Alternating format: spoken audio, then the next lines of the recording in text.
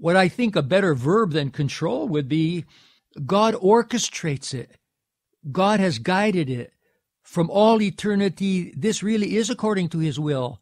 The Holy Fathers make a distinction, as the Bible does, between the ontological will of God and the providential will of God. The ontological will of God is that there be no evil at all, no sickness, no sorrow, no sighing, but life everlasting, and we be created in God's image and likeness and grow and deepen and develop forever and ever with no tragedy. But that's an impossibility. Because sometimes people say, well, if I were Adam and Eve, I wouldn't have sinned. Well, baloney, we all sin. There's no one who is really righteous, not one.